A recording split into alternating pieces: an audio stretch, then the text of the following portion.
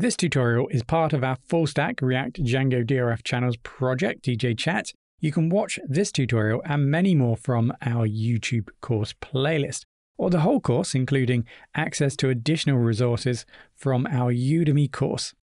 The Udemy course link, which provides the best price for the course, is in the video description. Now we have the building blocks of our first endpoint created in the previous tutorial.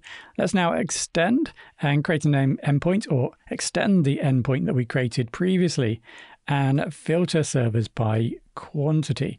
So here we want to pass in a parameter, for example, an integer number 10 or 100 to specify how many servers to return. So this will be utilized very much as a way of filtering how many servers is returned. Maybe you have a component which shows the top 10 servers based upon the quantity of members in the server. This could be utilized to just return 10 servers, for example.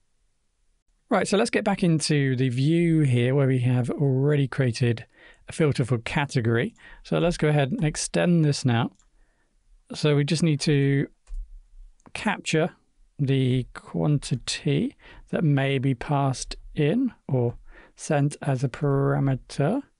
So request.query_param.get. So this will be named quantity, QTY. There we go. So now we just need a new if statement. So if the quantity exists, and we're going to then self.query set equals. So that's going to be query set, and then we're going to extend and then return a quantity. Okay. Right, so that should be self.query set. So with that in place, hopefully now we can pass in the quantity. Let's give it a go.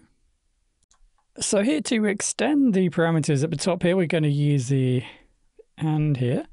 And the next parameter is quantity equals.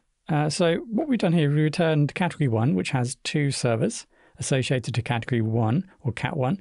And we'll go ahead and quantity 1. And you can see that will then reduce the amount of servers that is returned.